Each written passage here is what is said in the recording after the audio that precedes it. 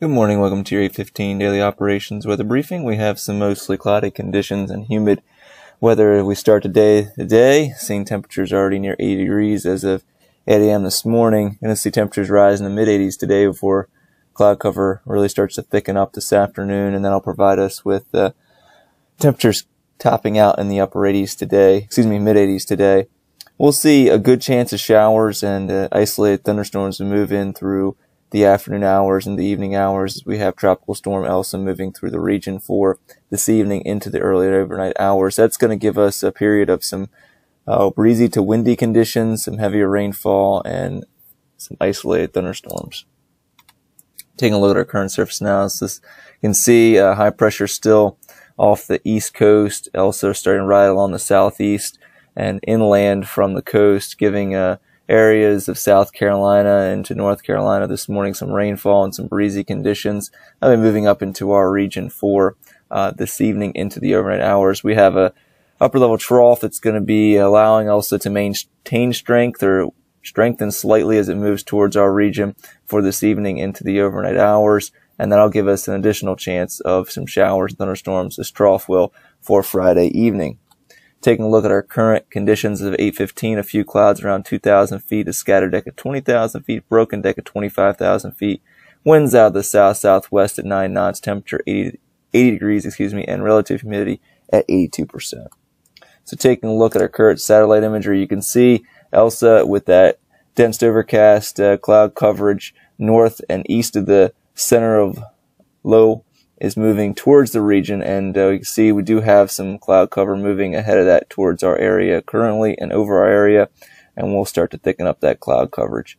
And taking a look at Elsa, current advisory as of 8 o'clock, it's 40-mile-an-hour sustained winds moving northeast at 18 miles an hour.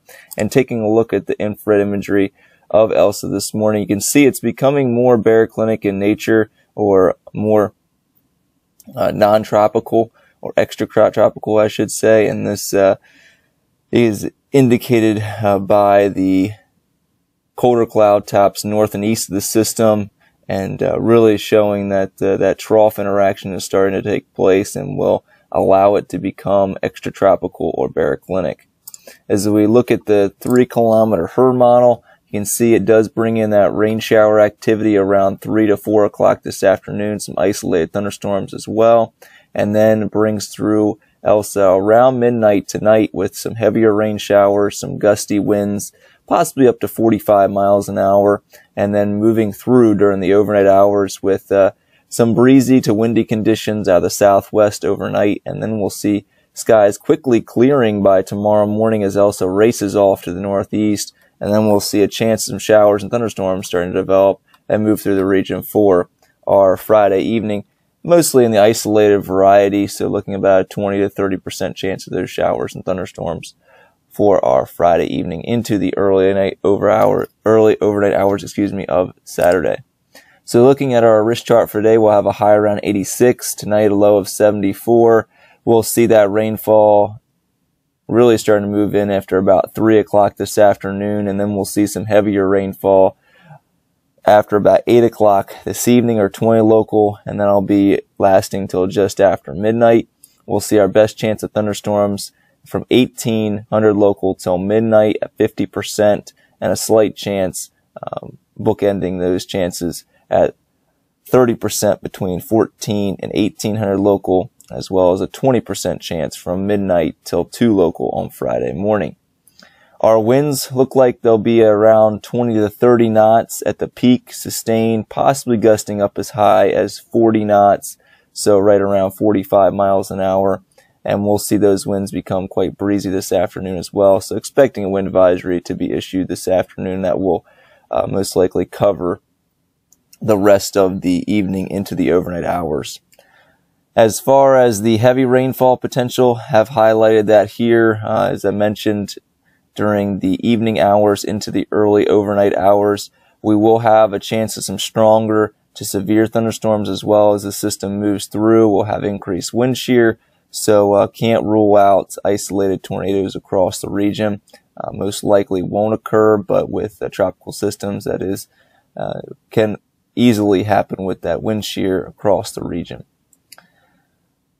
As we move into our 24-hour terminal forecast, going to see, as I mentioned, increasing cloud coverage this afternoon, mainly in the mid-levels. And then once the rain shower activity does move in, especially after 1800 local this evening, we'll see those lower ceilings below 3,000 feet and most likely below 2,000 feet. As I mentioned, we have those thunderstorm chances today, a 15% chance, so very slight between noon and 2 o'clock or 1400 local this afternoon, and then seeing a 30% chance from 14 to 1800 local, a 50% between 18 and midnight, and then a 20% chance from midnight to 2 a.m. We'll continue those rain shower chances through tomorrow morning, but should see some clearing by the time we get to Friday 8 local, with those rain showers moving off to the northeast. Our tides will be slightly above normal with that southeasterly surge in our winds tonight. Should see those tides rise a little bit above normal. Not going to see much of a surge with this, as it'll be a quick moving system, and the winds out of the southeast will only last a few hours.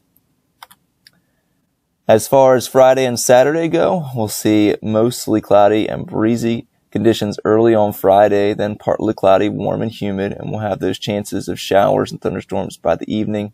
A high of 87. Looks like about a 30% chance of those showers and thunderstorms on Friday evening. We'll see a slight chance of winds above 25 knots during the morning on Friday. Friday night, mostly cloudy with a chance of a shower or thunderstorm during the evening and early overnight hours, then partly cloudy, a low of 73. And for Saturday, partly cloudy and less humid, a high of 86. See a green chart across the board for Saturday. Well, that's going to complete our 8:15 daily operations weather briefing. I hope everybody has a great day. We'll be back later this morning at 10 a.m.